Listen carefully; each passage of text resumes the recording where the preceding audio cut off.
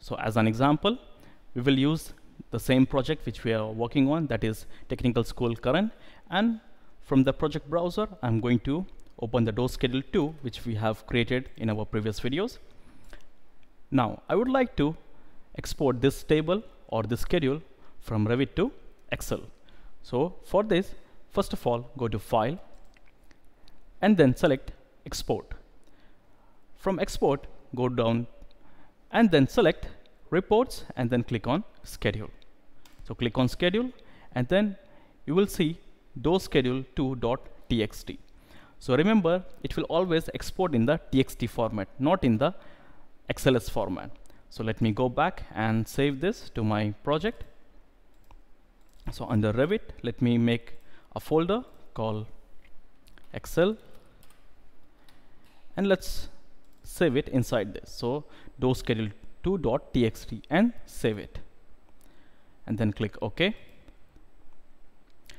So once the file is exported, now you can start the Excel and open a blank workbook.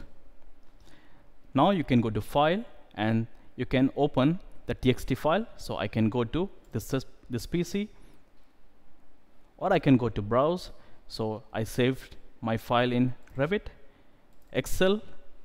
Now you won't see anything, the reason being because right now it is selected as XLS. So I can go and select the text file option and you will notice we have something called dose schedule 2.txt. You can select this and then click Open and use delimited option. Once done, you can click on. Also remember that the start import at row should be at 1. Once done, you can click on Next and then you can click on Finish. Now you will see your file has been exported to Revit. So this is how you can simply make any report in Revit and then you can export it into the Excel file. Thank you very much.